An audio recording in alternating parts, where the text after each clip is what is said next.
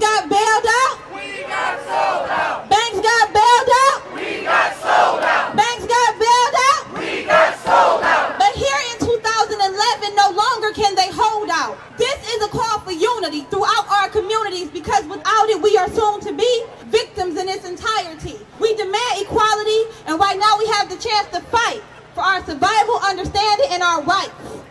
This is a chance to straighten out the bent, crooked, and injustice government. We are the 99%.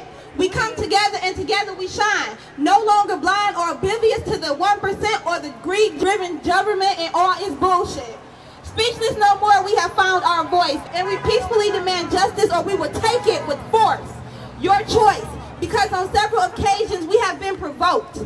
We the people are tired of being seen as jokes. And we stand before you full of promise, drive, and hope. The people have spoke. We only want what we are owed. Where is the fairness in bailing out banks while the people are sold? We will no longer be put on hold. Bailing out large corporations but taxing debt on education for the future generations that will warn our world. No longer patient or seeking reparations, because we know with preparation and dedication things are bound to change. And the occupation will occupy through summer, fall, snow, and rain until the entire world feels our pain. And this country is once again for the people, instead of just the rich, powerful, and deceitful. And we will stand and fight, and we will stand and fight, and we will stand and fight. And this is what democracy looks like.